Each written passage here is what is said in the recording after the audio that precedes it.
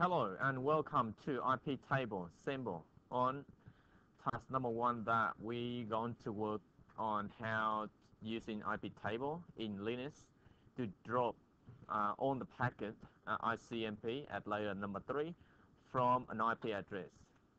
In the scenario, an IP address here, I have an IP address that what I'm going to drop. Okay, that's my IP address, and then I got to drop into my Linux. So any packet, any IP address, any ICMP pin packet arriving from this IP address will come to this IP address. We come to here and will be dropped. Any other packet will be allowed. Okay, so only deny or drop a packet from this IP address only. Yeah. So anything come to here will be dropped. So and here is the task.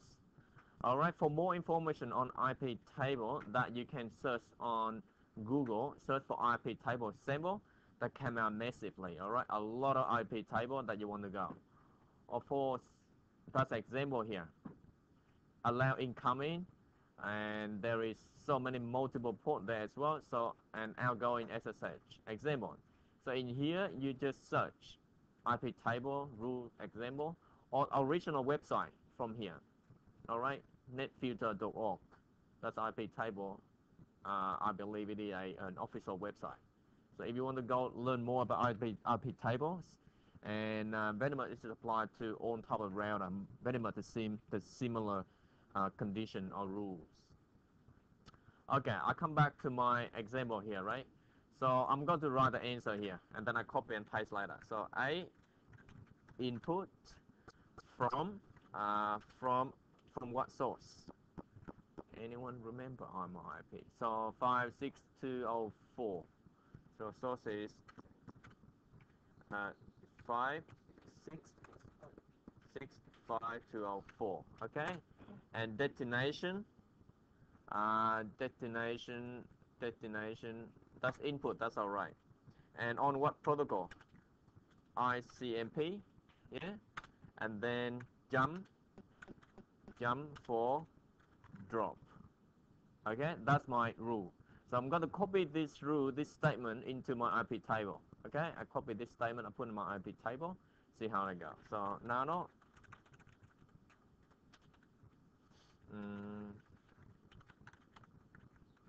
so that where the IP table located in CentOS. In Ubuntu, they're slightly different. Okay. Okay, now that's my IP table. Have a look at the moment I have that option there. I just take it off, right? I take it off. I make a comment, so I take it, disable them.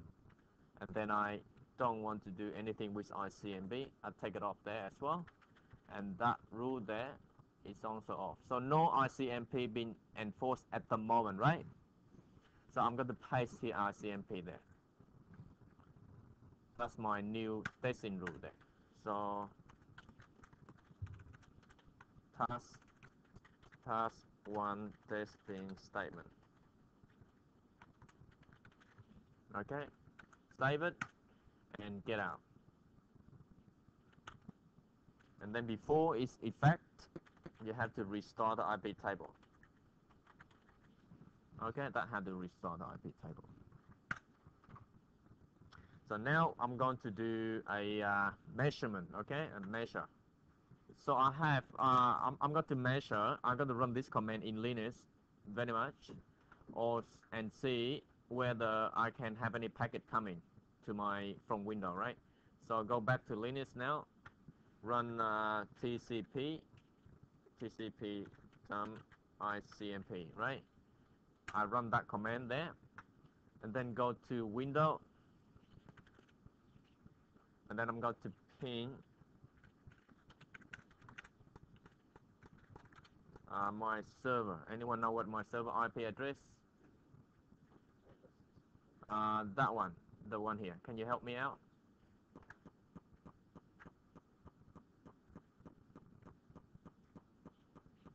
Pin 65.204, right? 248. 1, 2, 3, go. 1. If nothing happened, so wait.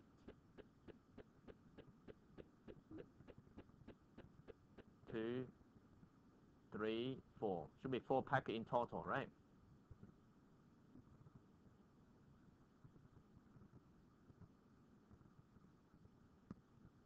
So there, have a look.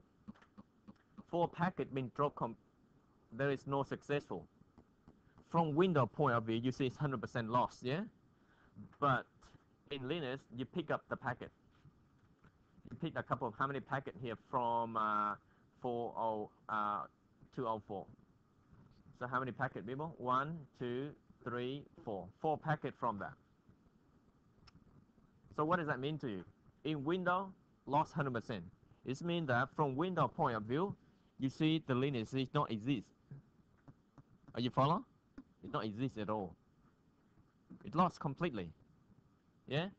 But in Linux, you still pick the packet.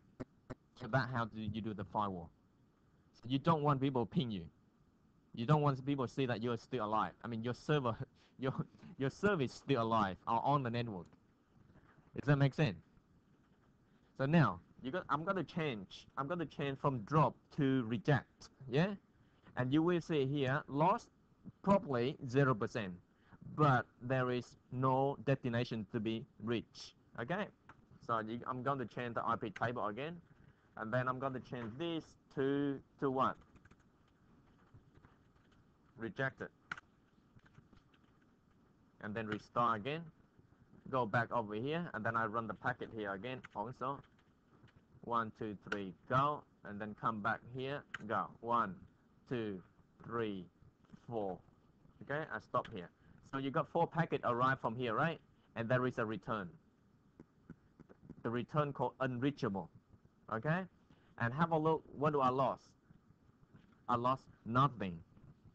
What does that mean? It means that from the user point of view, all the packet went through and all packet returned. Sorry, no return. All right? But from that 0% loss mean that on your packet delivery successfully, it means the destination host is on. Okay? So the next rule would be accept. So if I do accept, you know what it's going to be already. Yeah? Accept. So I'm going to change to accept. Ooh, what happened? Restart IP table, and then run them again. Now accept, right? Pin 1, 2, 3, 4. Okay, then I stop. Now you analyze over here, right? There is accept the echo request, all right. And remember the one before? What was the one before? Unreachable. That's for what? That's for reject, right? But now for accept, that's a echo reply. So now what you got to do to learn more information about this? All you got to do, go into of course one of the site here and search for